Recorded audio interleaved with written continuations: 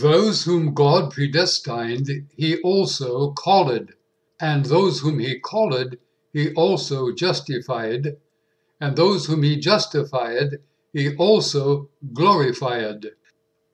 Some theologians interpret this verse to mean that God decreed in eternity past to save certain human beings and to let all the rest go to hell.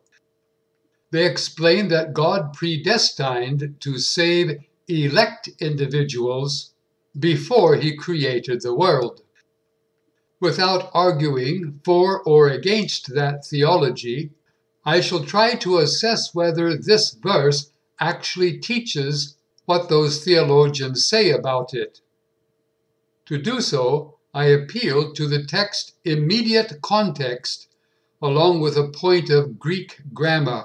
I shall not appeal to an alternative theological system.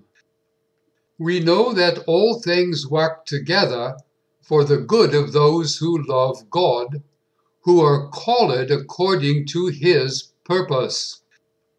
We observe that this text deals with believers who are already called, for whom all these things are working together in the present time. God's purpose may come from eternity past, but his outworking is in the present time. For those whom he foreknew, he also predestined to be conformed to the image of his Son, in order that he might be the firstborn within a large family. In this context, God's foreknowledge of believers does not date from eternity past, but from before those believers are conformed to the image of his Son. Although the verbs foreknew and predestined are translated as a past tense in English, implying time past, yet the Greek verbs have the aorist tense, which does not imply time. Thus, the time of foreknew must be limited to that of the context in verse 28, which remains in the present time. The verb might be is in the Greek present tense, which is also taken to be in present time, extending into future time. Thus, we may legitimately translate verse 29 to say, "For those whom he foreknows, he is also predestining to be conformed to the image of his Son, in order that he might remain the firstborn within a large family. Those whom he predestined, he also called, and those whom he called, he also justified, and those whom he justified, he also glorified." English translations of verse 30 employ past tenses: predestined, called, justified, and glorified.